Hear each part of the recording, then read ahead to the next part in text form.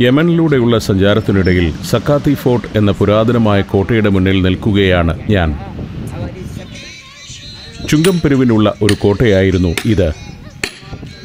ഒറ്റപ്പാറയുടെ മുകളിൽ നിർമ്മിച്ച കോട്ട. ചുവട്ടിൽ ഒരു ചെറിയ ഗ്രാമമുണ്ട്.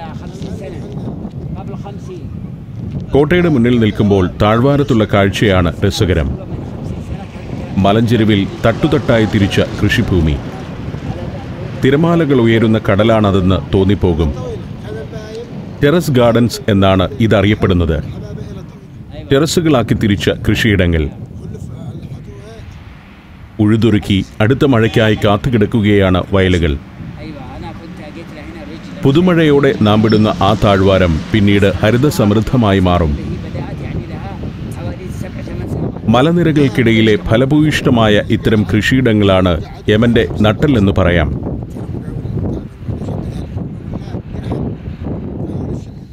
ഒറ്റപ്പാറക്കെട്ടിന് മുകളിലെ ആ കാസിലിന് സമീപത്ത് നിന്ന് യാത്ര തുടരാൻ നേരമായി. ഗൈഡ് സായിദ് മുന്നോടിയായി കാറിൽ കയറി എന്നെ കാത്തിരിക്കുകയാണ്. വരണ്ട പാറക്കെട്ടുകളും കല്ലടരുന്ന കുന്നിൻ ചെരുവുമുള്ള സക്കാത്തി മേഖലയിലൂടെ യാത്ര തുടരുകയാണ്. ഇടയ്ക്കിടെ ചെറുഗ്രാമങ്ങളുണ്ട്. കാറിൽ എനിക്ക് പിന്നിൽ അറിയാവുന്ന വിവരങ്ങൾ തന്നുകൊണ്ട് സായിദ്. ഡ്രൈവർ യാഹ്യയ്ക്ക് എൻ്റെ ചെയ്തികളൊക്കെ കൗതുകമാണ്. ഇംഗ്ലീഷിൽ കുറച്ച് വാക്കുകളൊക്കെ ഇദ്ദേഹത്തിനറിയൂ. ബുക്കൂർ എന്നൊരു ഗ്രാമത്തിലേക്കാണ് ഇനി യാത്ര. സക്കാത്തി മൗണ്ടൻ ഏരിയയുടെ ഏറ്റവും മുകളിലാണ് ഞങ്ങളിപ്പോൾ. പർവ്വതമുകളിലെ കാഴ്ച ഇതൊക്കെയാണ്. കുറച്ചാളുകൾ ഇവിടെയുണ്ട്. ഒരു ചെറു പീടിക. അതിനു മുന്നിൽ പ്രദേശവാസികളായ ചിലർ കൂടിയിരിക്കുന്നു. ദരിദ്രരായ ആളുകൾ. മുതിർന്നവർക്കും കുട്ടികൾക്കുമൊക്കെയുണ്ട് കോട്ട്. ബിസ്ക്കറ്റും കോളയുമൊക്കെ വിൽക്കുന്ന ചെറിയൊരു കടയാണ്. മലയുടെ നെറുകയിലാണ് സക്കാത്തി ഗ്രാമം. ഇവിടെ നിന്ന് നോക്കുമ്പോൾ വലിയൊരു കൽക്കൂമ്പാരം പോലെ തോന്നുന്ന ഒരു കാഴ്ചയുണ്ട്.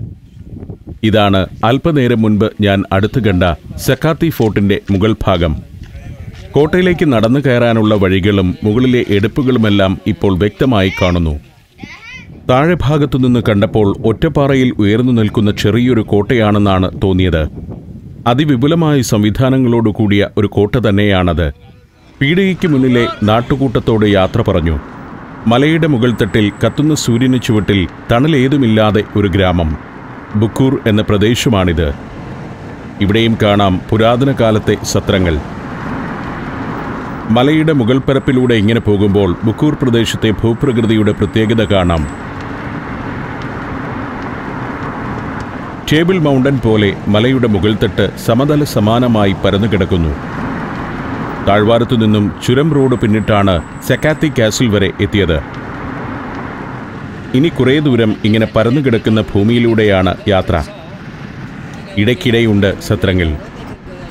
പഴയകാലത്തെ ദീർഘയാത്രക്കാരായ സഞ്ചാരികൾക്ക് തലചായ്ക്കാൻ പണിതിട്ട വഴിയമ്പലങ്ങളാണത്. ബുക്കൂർ ഗ്രാമത്തിന്റെ ഭാഗമാണ് ഈ പ്രദേശങ്ങളെല്ലാം. ഇക്കാണുന്നത് ഇവിടുത്തെ ഒരു സ്കൂളാണ്. ഇത്തരം നിരവധി സ്കൂളുകൾ ഇപ്പോൾ യമനി ഗ്രാമങ്ങളിലുണ്ട്. 2000 ആണ്ടിൽ വേൾഡ് ബാങ്ക് സഹായത്തോടെ ആരംഭിച്ച ബേസിക് എഡ്യൂക്കേഷൻ ഡെവലപ്മെന്റ് പ്രോജക്റ്റ് അഥവാ BEDPയുടെ ഫലമാണ് ഗ്രാമീണ സ്കൂളുകൾ. കുറെ കൂടി ചെല്ലുമ്പോൾ ഭൂപ്രകൃതിയുടെ സമതലഭാവം മാറുന്നു. വിചിത്രമായ പ്രകൃതി ദൃശ്യങ്ങളാണ് ഇനി. അമേരിക്കയിലൂടെ സഞ്ചരിച്ചപ്പോൾ കണ്ട ഗ്രാൻഡ് കനീനാണ് ഇപ്പോൾ ഓർമ്മയിൽ വരുന്നത്. മലയുടെ നടുവിലൂടെ രൂപപ്പെട്ട വലിയ വിള്ളലും കുത്തനെയുള്ള ഇറക്കങ്ങളും ആയിരക്കണക്കിന് വർഷം മുൻപ് പ്രകൃതി പാറയിൽ കൊത്തിവെച്ച മഹാശില്പങ്ങളുമൊക്കെയാണ് കൺമുന്നിൽ. ഇവിടെ ഒരു ക്ലിഫിന്റെ വക്കിൽ യാഹ്യ കാർ കൊണ്ടുചെന്ന് നിർത്തി. ഞാൻ ഇറങ്ങി മലയുടെ വിള്ളലിന്റെ വക്കിലേക്ക് നടന്നു. അഗാധമായ ഒരു കൊക്ക. ലക്ഷക്കണക്കിന് വർഷങ്ങൾക്ക് മുൻപ് വിചിത്രവും അത്ഭുതകരവുമായ ഭൗമോപരിതല പരിണാമങ്ങൾ സംഭവിച്ച പ്രദേശമാണ് അറേബ്യൻ പെനിൻസുല. അതിശക്തവും വർഷങ്ങളോളം നീണ്ടുനിന്നതുമായ അഗ്നിപർവ്വത സ്ഫോടനങ്ങളുടെ ഫലമായി അറേബ്യൻ പെനിൻസുലയിൽ യമൻ ഉൾപ്പെടുന്ന ഭാഗത്ത് ഭൂമിക്ക് മേൽ പാറയുടെ വലിയ ആവരണം തന്നെ രൂപപ്പെട്ടിരുന്നു. 3 തരം പാറകളാണ് അഗ്നിപർവ്വത സ്ഫോടനഫലമായി യമന്റെ ഭൂഭാഗത്ത് രൂപം കൊണ്ടത്. നിറം, ഉറപ്പ്, അടങ്ങിയിരിക്കുന്ന ധാതുക്കൾ എന്നിവയുടെ അടിസ്ഥാനത്തിലാണ് ഗവേഷകർ ഈ 3 ഇനത്തെ വേർതിരിച്ചിരിക്കുന്നത്. 100 മീറ്റർ ഉയരത്തിൽ വരെ യമന്റെ പ്രതലത്തിൽ അഗ്നിപർവ്വത ശിലകൾ രൂപപ്പെട്ടിട്ടുണ്ടെന്നാണ് പഠനങ്ങൾ തെളിയിക്കുന്നത്. സൂക്ഷ്മതയോടെ നോക്കിയാൽ ഈ പാറക്കെട്ടുകൾക്കിടയിൽ ഗ്രാമങ്ങൾ കാണാം. വെറുമൊരു പാറക്കെട്ടാണെന്ന് കരുതിയിരുന്നിടത്ത് നോക്കൂ, ഇവിടെ ഒരു ഗ്രാമം. പാറക്കെട്ടിൻ്റെ ഏറ്റവും മുകളിൽ ഒരു കോട്ട. പാറക്കെട്ടിൻ്റെ താഴെ ഭാഗത്ത് ന്യൂ ബുക്കൂർ ഗ്രാമമാണ്. ബുക്കൂർ കോട്ടയാണ് മുകളിൽ കാണുന്നത്. അതിനു താഴെ കല്ലുപടുത്തുണ്ടാക്കിയ വീടുകൾ. യമന്റെ ഉൾനാടൻ ഗ്രാമങ്ങൾ മിക്കതും ഇങ്ങനെയാണ്. ഒരു ഗോത്രത്തിൽപ്പെട്ട ആളുകളായിരിക്കും മിക്കവാറും ഒരു ഗ്രാമത്തിൽ ഉണ്ടാവുക. പൊട്ടിപ്പൊളിഞ്ഞ പഴഞ്ചൻ ടാക്സികൾ,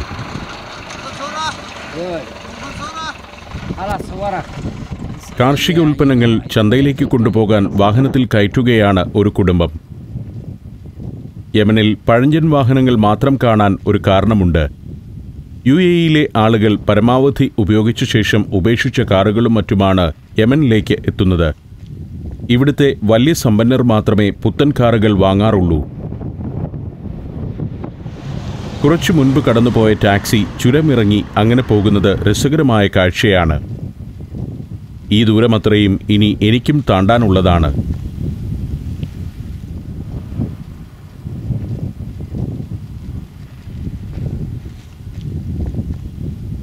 കൂറ്റൻ കോട്ടക്കൊത്തളങ്ങൾ പോലെ പ്രകൃതി തന്നെ രൂപപ്പെടുത്തിയ പാറക്കെട്ടുകൾ.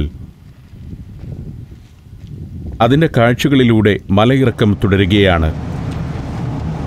അതിഗംഭീരമായ റോഡ്. ഒരു ജർമ്മൻ കമ്പനിയാണ് ഈ റോഡ് പണിതതെന്നാണ് സയ്യിദ് പറയുന്നത്.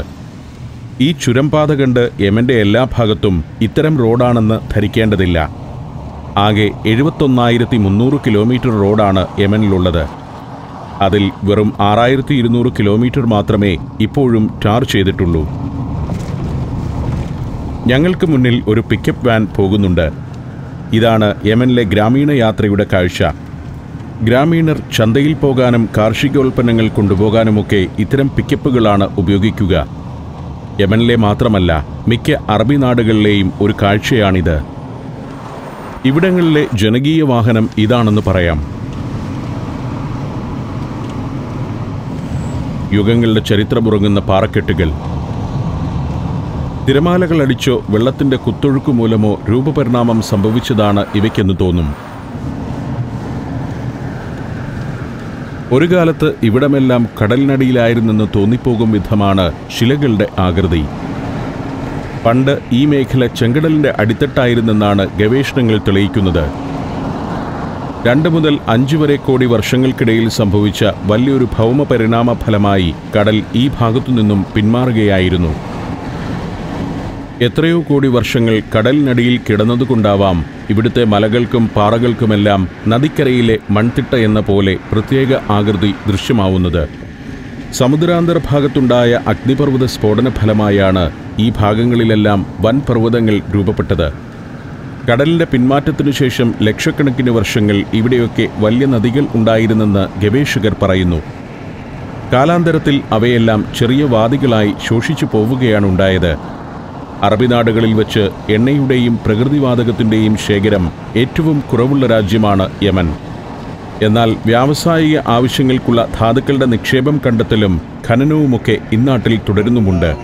ഇന്ത്യ ഉൾപ്പെടെ വിവിധ രാജ്യങ്ങളിൽ നിന്നുള്ള 16 കമ്പനികളാണ് യമനിൽ ധാതുഖനനത്തിൽ ഏർപ്പെട്ടിരിക്കുന്നത്. ഇരുമ്പ്, ചെമ്പ്, കോബാൾട്ട്, ലൈംസ്റ്റോൺ, സിങ്ക് ഓക്സൈഡ് തുടങ്ങിയവയ്ക്കായി ഇന്ത്യയ്ക്ക് പുറമെ ബ്രിട്ടൻ, ചൈന, ഓസ്ട്രേലിയ, ജോർദാൻ തുടങ്ങിയ രാജ്യങ്ങളൊക്കെ യമന്റെ മണ്ണിൽ ഗവേഷണവും ഖനനവും തുടരുന്നു. 4 രാജ്യങ്ങൾ: മലേഷ്യ, തായ്ലാൻഡ്, ടാൻസാനിയ, ചൈന. അവിടുത്തെ വിശദമായ കാഴ്ചകളും അനുഭവങ്ങളുമായി ഇതാ സഞ്ചാരം 12ാം വോളിയം പെൻഡ്രൈവിൽ. സഞ്ചാരം വോളിയം നമ്പർ 12. പെൻഡ്രൈവ് വില 4000 രൂപ. ഫുൾ HDയിലുള്ള ഈ അപൂർവ ദൃശ്യയാത്രാ വിവരണ ശേഖരം സ്വന്തമാക്കാൻ 99544422 എന്ന നമ്പറിലേക്ക് സഞ്ചാരം എന്ന് SMS ചെയ്യൂ. വരണ്ട ഭൂമിയിൽ ഒരേതരം കാഴ്ചകളിലൂടെയാണ് യാത്ര. സയ്യിദ് തൻ്റെ നാടിനെക്കുറിച്ച് കുറേ കഥകൾ പറയും. കാഴ്ചകളുടെ വിശദാംശങ്ങളൊന്നും പറയാൻ ഇദ്ദേഹത്തിന് കഴിയുന്നുമില്ല. യാഹിയ നല്ലൊരു ഡ്രൈവറാണ്. വിശപ്പ് തുടങ്ങിയിരിക്കുന്നു എന്നത് മാത്രമാണ് പ്രശ്നം. ഓരോ ഗ്രാമവും കാണുമ്പോൾ അത് സംബന്ധിച്ചുള്ള കുറച്ചു കഥകളൊക്കെ സയ്യിദ് പറയുന്നുണ്ട്. ഇവിടെ ഇതാ മറ്റൊരു താഴ്വാര ഗ്രാമം. പാതയോരത്ത് നിന്നുകൊണ്ട് ഞാൻ ആ കാർഷിക ഗ്രാമത്തെ പകർത്തിയെടുത്തു. ബുക്കൂർ മേഖലയിലെ ഗ്രാമമാണ്. യമനി ഗ്രാമങ്ങളുടെ മുഖമുദ്രയായ കൽവീടുകൾ. കാർഷിക ഗ്രാമമാണ്. ഒരു കളത്തിൽ കഴുതയെ ഉപയോഗിച്ച് ഗോതമ്പ് മെതിക്കുന്നത് കാണാം. സ്ത്രീകളാണ് പണിക്കാർ. കുട്ടികൾ അതിനു ചുറ്റും കളിച്ചു നടക്കുന്നു. അവിടം വരെ ഒന്ന് പോകാമെന്ന് ഞാൻ പറഞ്ഞപ്പോൾ സയ്യിദ് നിരുത്സാഹപ്പെടുത്തി. അന്യപുരുഷന്മാരെ കണ്ടാൽ ആ സ്ത്രീകൾ വീടിനകത്തേക്ക് കയറിപ്പോകും. അതിനാൽ അവിടേക്ക് പോയിട്ട് കാര്യമില്ലെന്നാണ് സയ്യിദിൻ്റെ അഭിപ്രായം. യമനിൽ വേണ്ട വിധം നടപ്പാക്കിയാൽ കൃഷി വളരെ ലാഭകരം തന്നെയാണ്. കാരണം അറേബ്യൻ പെനിൻസുലയിൽ യമൻ പോലെ കൃഷിയോഗ്യമായ മറ്റൊരു നാടില്ല. കാർഷിക മേഖലയെ പുഷ്ടിപ്പെടുത്താനുള്ള വലിയ നടപടികളൊന്നും ഗവൺമെൻറ്റിൻ്റെ ഭാഗത്തുനിന്ന് ഉണ്ടാവുന്നില്ല എന്നതാണ് പ്രശ്നം. ഒരു കൊച്ചു പെൺകുട്ടി കഴുതപ്പുറത്ത് തൂക്കിയ പാത്രങ്ങളിൽ വെള്ളവുമായി അവളുടെ വീട്ടിലേക്ക് പോകുന്നു. ഞങ്ങൾ വീണ്ടും കാറിലേക്ക് കയറി.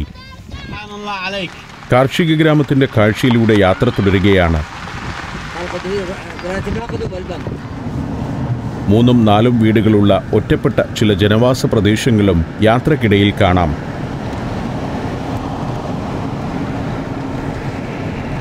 ശ്രദ്ധേയമായ ഒരു കാര്യം യമൻ്റെ ഉൾനാടൻ ഗ്രാമങ്ങളിൽ പോലും അൽ-ഖ്വയ്ദയ്ക്ക് സ്വാധീനമുണ്ടെന്നതാണ്. ദരിദ്രമായ ചുറ്റുപാടുകളിൽ ആളുകൾ ജീവിക്കുന്ന പ്രദേശങ്ങളിലാണ് തീവ്രവാദികൾ വളരെ അനായാസം തങ്ങളുടെ സ്വാധീനമുറപ്പിക്കുന്നത്. യമൻ എന്ന രാജ്യത്ത് ആകെ 21 ഗവർണറേറ്റുകളാണുള്ളത്. നമ്മുടെ സംസ്ഥാനത്തിന് തുല്യമാണ് ഇവിടുത്തെ ഗവർണറേറ്റ്. ഗവർണറെ ജനാധിപത്യ രീതിയിൽ തിരഞ്ഞെടുക്കണമെന്നാണ് ചട്ടമെങ്കിലും യമനിൽ അതൊന്നും പാലിക്കപ്പെടുന്നില്ല. മുൻ പ്രസിഡന്റ് സലേഹിൻ്റെ ഭരണകാലത്ത് അദ്ദേഹത്തിൻ്റെ ഇഷ്ടപ്രകാരമാണ് ഗവർണർമാരെ നിയമിച്ചിരുന്നത്. 21 ഗവർണറേറ്റുകൾ 333 ജില്ലകളായി വിഭജിക്കപ്പെട്ടിരിക്കുന്നു. ജില്ലകളുടെ ഭരണം നിയന്ത്രിക്കുന്നത് തിരഞ്ഞെടുക്കപ്പെടുന്ന ഒരു കൗൺസിലാണ്. ഗ്രാമങ്ങളിൽ നിന്നുള്ള പ്രതിനിധികളാണ് ഈ കൗൺസിലിൽ ഉണ്ടാവുക. പക്ഷേ ഇതൊന്നും ഒട്ടും കാര്യക്ഷമമല്ലെന്നതാണ് ഇന്നത്തെ കാഴ്ച. ഗ്രാമങ്ങളിലെ നാട്ടുകൂട്ടവും ഗോത്രമുഖ്യനുമൊക്കെയാണ് ഓരോ ഗ്രാമത്തിലും കാര്യങ്ങൾ നിയന്ത്രിക്കുന്നത്. സനായിലുള്ള കേന്ദ്ര ഭരണകൂടത്തിന് പോലും അവർക്ക് കടിഞ്ഞാണിടാൻ ആവുന്നില്ല. പലപ്പോഴും ഓരോ ഗ്രാമവും ഒരു സ്വതന്ത്ര ഭരണപ്രദേശം പോലെയാണ് പ്രവർത്തിക്കുന്നത്. ഗവൺമെൻറ്റിൻ്റെ നയങ്ങളും നിയമങ്ങളും അവർ അംഗീകരിക്കുകയോ പാലിക്കുകയോ ചെയ്യുന്നില്ല. നീതി നിർവഹണ കാര്യവും അതുപോലെ തന്നെയാണ്. ഇസ്ലാമിക നിയമത്തിൽ അധിഷ്ഠിതമായ ഒരു നീതിന്യായ സംവിധാനമുള്ള രാജ്യമാണ് യമൻ. പക്ഷേ കൂടുതൽ കേസുകളിലും ഇവിടെ കുറ്റവാളികളെ പിടികൂടുന്നതും വിചാരണ ചെയ്യുന്നതും ശിക്ഷ വിധിക്കുന്നതും അത് നടപ്പാക്കുന്നതുമൊക്കെ ഗോത്രമുഖ്യന്മാരും നാട്ടുകൂട്ടവും ചേർന്നാണ്. പ്രതിയാക്കപ്പെടുന്ന ആൾക്ക് തൻ്റെ ഭാഗം പറയാൻ പോലും അവസരം ലഭിക്കുന്നില്ല എന്നതാണ് ഇതിലെ ഭയാനക കാര്യം. നാട്ടുകൂട്ടം ശിക്ഷ വിധിക്കുന്നു, അത് നടപ്പാക്കുകയും ചെയ്യുന്നു. കൈവെട്ടൽ, തലവെട്ടൽ, വെടിവെച്ചു കൊല്ലൽ എന്നിവയൊക്കെ ഇത്തരം നാട്ടുകൂട്ട വിചാരണയ്ക്കൊടുവിൽ നടപ്പാക്കപ്പെടുന്നു. ഇപ്പോൾ ഗ്രാമങ്ങളിൽ സജീവമാകുന്ന തീവ്രവാദി സാന്നിധ്യം ഇത്തരം പ്രാകൃത നീതിപാലനത്തിന് സഹായമാവുന്നുമുണ്ട്.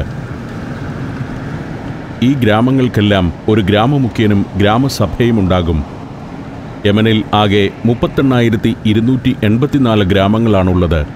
രാജ്യത്തിൻ്റെ ഭരണഘടനയിൽ നിന്നും വ്യത്യസ്തമായ രീതിയിലാണ് അവരവിടെ നീതി നിർവഹണം വരെ നടത്തുന്നത്. പ്രാകൃതമായ ശിക്ഷാവിധികളും ഒട്ടും യുക്തിസഹമല്ലാത്ത തീരുമാനങ്ങളുമൊക്കെയാണ് ഗ്രാമങ്ങളിൽ നടപ്പാവുന്നത്. കാർ പ്രധാന പാതയിൽ നിന്നും മറ്റൊരു മലമ്പാതയിലേക്ക് പ്രവേശിക്കുകയാണ്. തവീല എന്ന പട്ടണമാണ് ഇത്. ഒട്ടോമൻ കാലഘട്ടത്തിലെ പ്രമുഖമായൊരു കേന്ദ്രമായിരുന്നു തവീല. പാതയോരത്ത് ഒഴിഞ്ഞ ഒരു ഭാഗത്ത് കാർ പാർക്ക് ചെയ്ത് യാഹിയ ഇറങ്ങി മുൻപേ നടക്കുന്നു. മുന്നിൽ മലനിരയുടെ മുകളിൽ കാണുന്നത് ഒരു പട്ടാള ക്യാമ്പാണ്. ഒട്ടോമൻ തുർക്കികളുടെ ഭരണകാലത്ത് 19-ാം നൂറ്റാണ്ടിലും ആ പട്ടാള കേന്ദ്രം അവിടെ ഉണ്ടായിരുന്നു. തവീല പട്ടണം രൂപപ്പെടുന്നത് തന്നെ ആ സൈനിക താവളത്തിൻ്റെ സാന്നിധ്യം കൊണ്ടാണെന്ന് പറയാം. തവീലയുടെ ടൗൺ സ്ക്വയറിലേക്കാണ് സയ്യിദ് എന്നെ നടത്തുന്നത്. പറയത്തക്ക വൃത്തിയും ഭംഗിയുമില്ലാത്ത ഒരു പ്രദേശം, മുഖം പൊത്തി കടന്നുപോകുന്ന പെൺകുട്ടികൾ. യാഥാസ്ഥിതികരായ ആളുകളാണ് യമന്റെ ഇത്തരം പട്ടണങ്ങളിലെല്ലാം വസിക്കുന്നത്. ഇവിടങ്ങളിലാണ് തീവ്രവാദവും അൽഖ്വയ്ദയുമെല്ലാം ശക്തി പ്രാപിക്കുന്നതും. ആൺകുട്ടികൾക്ക് ക്യാമറയുടെ മുൻപിൽ ഭയമൊന്നുമില്ല. മുന്നോട്ട് നടക്കുമ്പോൾ പട്ടണക്കാഴ്ചകളിൽ വലിയ പുതുമയൊന്നുമില്ല. ഒട്ടോമൻ ഭരണകാലത്താണ് ഇവിടം ഒരു പട്ടണമായി വികസിച്ചത്. മലമുകളിലെ കോട്ടയും താഴ്വാരത്ത് വലിയൊരു മാർക്കറ്റുമൊക്കെ തുർക്കികൾ നിർമ്മിച്ചിരുന്നു. പാറയിൽ നിന്ന് വെട്ടിയെടുത്ത ഖണ്ഡങ്ങൾ കൊണ്ട് നിർമ്മിച്ച കെട്ടിടങ്ങൾ, അതിനിടയിലൂടെ പ്രാകൃതരെന്ന് തോന്നുന്ന മനുഷ്യർ ഒരു സ്വപ്നലോകത്ത് ചെന്നെത്തിയതാണെന്ന് തോന്നിപ്പോകുന്നു. പ്രാചീന കാലത്ത് തന്നെ മനുഷ്യവാസമുണ്ടായിരുന്ന ഒരു പ്രദേശമാണ് തവീല. 2009 ഈ പട്ടണം വാർത്തകളിൽ സ്ഥാനം പിടിക്കുകയുണ്ടായി. അബ്ദുൾ മാലിക് അൽ ഹൗത്തി എന്ന തീവ്രവാദി നേതാവ് ഈ പട്ടണ നിവാസികളോട് ഇവിടം വിട്ടുപോകാൻ നിർദ്ദേശം നൽകിയപ്പോഴായിരുന്നു അത്. പാറക്കെട്ടുകളിൽ മറഞ്ഞിരുന്ന യാത്രാവാഹനങ്ങൾ കൊള്ളയടിച്ചിരുന്ന അബ്ദുൾ മാലിക് സംഘം ഈ പ്രദേശം തന്നെ പിടിച്ചെടുക്കുന്ന അവസ്ഥയാണ് സംജാതമായത്. ഇതിവിടുത്തെ നാഷണൽ സെന്റർ ഫോർ മമ്മീസ് എന്ന സ്ഥാപനമാണ്. ടൂറിസ്റ്റുകൾ എത്താത്തതിനാൽ കുറേ കാലമായി അടഞ്ഞുകിടക്കുകയാണ് കെട്ടിടം. തവീലയുടെ മലഞ്ചെരുവുകളിൽ പ്രാചീന മനുഷ്യർ വസിച്ചിരുന്ന നിരവധി ഗുഹകൾ കണ്ടെത്തിയിട്ടുണ്ട്. അവിടെ നിന്നും ലഭിച്ച മമ്മികളും പ്രാചീന ഉപകരണങ്ങളുമൊക്കെയാണ് നാഷണൽ സെന്റർ ഫോർ മമ്മീസിൽ സൂക്ഷിച്ചിട്ടുള്ളത്. ഏതെങ്കിലും വികസിത രാജ്യത്തായിരുന്നെങ്കിൽ ആ പുരാശേഷിപ്പുകൾ എത്ര പ്രാധാന്യമാർന്ന ടൂറിസ്റ്റ് അട്രാക്ഷനാക്കിയാവും പ്രദർശിപ്പിക്കുക എന്നാണ് ഞാനിപ്പോൾ ചിന്തിക്കുന്നത്. ഇതാണ് ഒട്ടോമൻ കാലത്തെ സൂക്ക്. ഈ മേഖലയിലെ തന്നെ ഏറ്റവും വിപുലമായ പൊതുചന്തയാണ് 19-ാം നൂറ്റാണ്ടിൽ ഇവിടെ പ്രവർത്തിച്ചിരുന്നത്. ഇപ്പോൾ കച്ചവടക്കാരെയൊന്നും കാണാനില്ല. എന്നോ ജനം ഒഴിഞ്ഞുപോയ പട്ടണം പോലെയുണ്ട് തവീലയുടെ കാഴ്ച. ഇങ്ങനെ ചില കടകൾ മാത്രമാണ് ഇപ്പോൾ പ്രവർത്തിക്കുന്നത്. ഒട്ടോമൻ കാലത്ത് നാനാദേശത്തു നിന്നുമുള്ള കച്ചവടക്കാരും പട്ടണവാസികളും സമീപ ഗ്രാമങ്ങളിൽ നിന്നെത്തുന്നവരുമായ ജനം നിറഞ്ഞിരുന്ന മാർക്കറ്റ്. സനായിലേക്ക് നീണ്ടുപോകുന്ന വാണിജ്യപാതയിലെ വലിയൊരു ഇടത്താവളം തന്നെയായിരുന്നു പണ്ട് തവീല. തവീലയുടെ പരിസര പ്രദേശത്ത് മലഞ്ചെരുവുകളിൽ നിരവധി കാർഷിക ഗ്രാമങ്ങളുണ്ട്. കർഷകർ അവിടെ നിന്നുള്ള ഉൽപ്പന്നങ്ങൾ ഈ ചന്തയിലാണ് വിറ്റഴിച്ചിരുന്നത്. എന്നെ കണ്ട് ഒരു വാഹനത്തിലെത്തിയ ഏതാനും ചെറുപ്പക്കാർ വണ്ടി നിർത്തി ക്യാമറയ്ക്ക് മുന്നിൽ പോസ്റ്റ് ചെയ്തു. അവരെയും ഒന്ന് തൃപ്തിപ്പെടുത്തി. ഇപ്പോൾ തീവ്രവാദി സാന്നിധ്യം ശക്തമാവുന്ന മറ്റൊരു യമനി പട്ടണമാണ് തവീല. 2009 ഭീകര സംഘടനയുടെ നേതാവ് അബ്ദുൾ മാലിക് ഉയർത്തിയ വെല്ലുവിളി പട്ടാളം ചെറുത്തു തോൽപ്പിച്ചിരുന്നു. 27 വയസ്സ് മാത്രമുണ്ടായിരുന്ന അബ്ദുൾ മാലിക്കിന്റെ സംഘത്തിന് റോക്കറ്റ് ലോഞ്ചർ ഉൾപ്പെടെ ആധുനിക ആയുധങ്ങളുടെ ശേഖരം തന്നെ ഉണ്ടായിരുന്നെന്നാണ് പട്ടാളം കണ്ടെത്തിയത്. തന്റെ സംഘത്തിലേക്ക് ചേർന്നില്ലെങ്കിൽ തവീല പട്ടണം തകർക്കുകയും കൊള്ളയടിക്കുകയും ചെയ്യുമെന്നായിരുന്നു മാലിക് തവീലയിലെ ജനങ്ങളെ ഭീഷണിപ്പെടുത്തിയത്. ഏതാനും മാസത്തിനകം റോയൽ സൗദി എയർഫോഴ്സിന്റെ സഹായത്തോടെ യമൻ നടത്തിയ ആക്രമണത്തിൽ അബ്ദുൾ മാലിക്കിന് ഗുരുതരമായി പരിക്കേറ്റു. ദിവസങ്ങൾക്കകം മാലിക് മരിച്ചെന്നാണ് യമനി പട്ടാളം പറയുന്നതെങ്കിലും തീവ്രവാദികൾ ഇപ്പോഴും അത് നിഷേധിച്ചുകൊണ്ടിരിക്കുകയാണ്. എവിടെയുമില്ല സജീവമായ ഒരു ദൃശ്യം. വാതിലുകളൊക്കെ അടഞ്ഞുകിടക്കുന്നു. ഒരു വാതിക്കൽ നിഷ്കളങ്കയായ ഒരു ബാലിക. ചിലർ ക്യാമറയ്ക്ക് മുൻപിൽ ജീവിതാവസ്ഥ പറയുന്നു. കളിക്കാനിറങ്ങിയ കുട്ടികൾക്കും ക്യാമറ കാണുമ്പോൾ കൗതുകം. ഇതാണ് തവീലയുടെ ടൗൺ സ്ക്വയർ. എത്ര പ്രൗഢവും ഗംഭീരവുമാകേണ്ടിയിരുന്ന ഒരു സ്ഥലമാണിതെന്നാണ് ഞാൻ ചിന്തിക്കുന്നത്. ഇത് യൂറോപ്പിലെ ഏതെങ്കിലും ഒരു പട്ടണമായിരുന്നെങ്കിൽ സഞ്ചാരികൾ നിറഞ്ഞൊഴുകുന്ന ആഘോഷവേദിയായി മാറുമായിരുന്നു. സാൽസ്ബർഗിലെയും റോത്തൻബർഗിലെയും ഒക്കെ കോട്ടനഗരങ്ങൾക്കുള്ളിലൂടെ ഞാൻ സഞ്ചരിച്ചിട്ടുണ്ട്. അവിടെയൊക്കെ ഓരോ ദിവസവും ടൂറിസ്റ്റുകളുടെ വൻ സഞ്ചയമാണ് ഉണ്ടാവുക. കെട്ടിടങ്ങളിൽ സുവനീർ ഷോപ്പുകൾ, നഗരചത്തുരത്തിൽ മനോഹരമായി ഒരുക്കിയ റെസ്റ്റോറൻറ്റുകൾ, എന്നും ആഘോഷം. അതൊക്കെ ഇവിടെയും സാധ്യമാവുന്നതാണ്. ഇത്തരം സ്ഥലങ്ങളുടെ ചരിത്ര കാഴ്ചകളിലേക്ക് ധാരാളം സഞ്ചാരികൾ എത്തുകയും ചെയ്യും. പക്ഷേ ഇവിടെ ചിത്രം വേറെയാണ്. മൂകമായ അന്തരീക്ഷം, രാഷ്ട്രീയ അസ്ഥിരതയും ഭീകര സംഘടനകളുടെ സാന്നിധ്യവും ഈ പട്ടണ നഗരങ്ങളുടെ ഒക്കെ ചൈതന്യം കെടുത്തിക്കളഞ്ഞിരിക്കുന്നു. തീവ്രവാദികൾ ഒരു നാടിനെ തകർത്തുകളഞ്ഞ കാഴ്ച തന്നെയാണ് ഇതെന്ന് എനിക്ക് തോന്നുന്നു. തീവ്രവാദം കൊണ്ട് അവർ എന്താണ് ലക്ഷ്യമിടുന്നതെന്ന് മനസ്സിലാവുന്നില്ല. ഒരു ജനതയെ പട്ടിണിക്കിടുക, അവരുടെ സ്വപ്നങ്ങൾ തല്ലിക്കെടുത്തുക, അതുമാത്രമാണ് ഇവിടെ സംഭവിക്കുന്നത്. അവസരങ്ങളും സാധ്യതകളും ഏറെയുള്ള ഒരു രാജ്യത്തിൻ്റെ ഗതിയാണിത്. കൃഷിയിലൂടെയും ടൂറിസത്തിലൂടെയുമൊക്കെ വളരാമായിരുന്ന, വലിയ ഉയരങ്ങളിൽ എത്തുമായിരുന്ന ഒരു രാജ്യമാണ് ഇത്തരത്തിൽ തകർന്നടിഞ്ഞു കിടക്കുന്നത്. ഒരു കാലത്ത് സാംസ്കാരിക സാമ്പത്തിക രംഗങ്ങളിലെല്ലാം ഔന്നത്യത്തിൽ നിന്ന നാട് ഇടക്കാലത്ത് അതിൻ്റെ നിയോഗം മാറിയിരിക്കുന്നു. നല്ല ഭരണാധികാരികളില്ല. വളരുന്ന തലമുറയുടെ നിഷ്കളങ്ക മുഖത്തേക്ക് നോക്കുമ്പോൾ ഇവരുടെയൊക്കെ നാളെ എന്തായിരിക്കും എന്നാണ് ഞാൻ ചിന്തിക്കുന്നത്. മിടുക്കരായ കുട്ടികൾ. പക്ഷേ ഏത് ക്യാമ്പിലാവും അവർ ചെന്നെത്തുക? തെരുവുകാഴ്ചകൾ കണ്ടുകൊണ്ട് ഞാൻ അങ്ങനെ നിന്നു. ഇവിടെ സ്നേഹപ്രകടനമൊക്കെ ഇങ്ങനെയാണ്. ഇതാണ് യമൻ്റെ യഥാർത്ഥ കാഴ്ചകൾ.